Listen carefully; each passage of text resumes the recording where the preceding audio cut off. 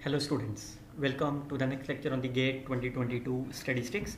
Today we will discuss about question number 37 related to the conditional convergent. Again we will solve this question within a 15 second so that you may remember this shortcut to explain.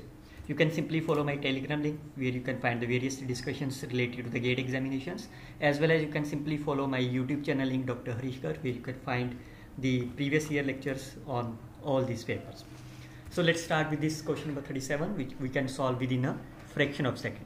So what is your target is? Your target is to prove the series, which of the following series is conditional convergent. So let me firstly tell you what is the meaning of this conditional convergent.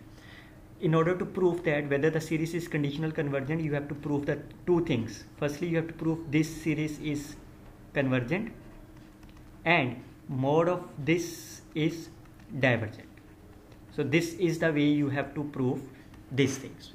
You have to prove this series is convergent and their absolute value is divergent. So anything which satisfies this condition is called as conditional convergent. Now here is minus 1 raised to power n. So it means you have to apply the Leibniz test for the first part. What is the Leibniz test is? You have to firstly prove an is a decreasing. Second is an goes to the 0 as n approaches infinity, and an is a positive sequence. So clearly says that this is my positive because n varies from 0 to infinity. Again, you can see that it's a decreasing sequence because the denominator is a higher degree than of the numerator. So it's here. And also what will happen when you take n approaches infinity? So it's a 1 upon n, that's a 0. So that will goes to the 0. So it means this is my convergent. The S1 is my convergent. Is it, now what is the mode of this? If you take the mode of this, what will happen? This is nothing but my n upon n square plus 4. Clearly says that this is a divergent series. If you consider b of n is 1 by n, and by using the p test, it is my divergent. So it means mode of an is my divergent. It means S1 is conditional convergent. So S2 is the only, that's a wrong answer. Both S1 and S2, neither S1 and S2, so that is also be the wrong answer. So either S1 or now you can check here.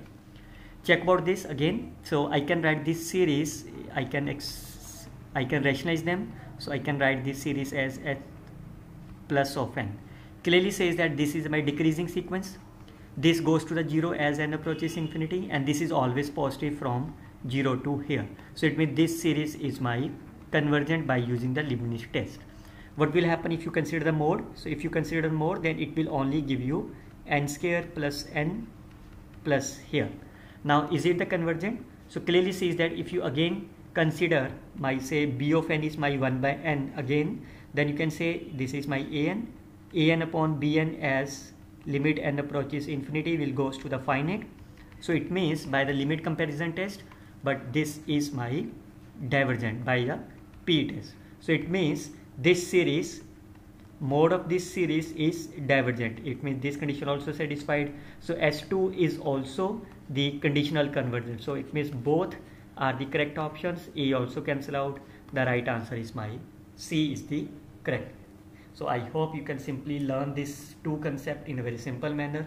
We will see some more lectures in our next class, 38, 39 and many more, with the help of the shortcut tricks.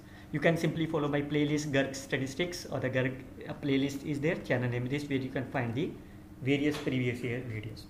I hope you can like, share and comment these videos. Best of luck students. Happy learning.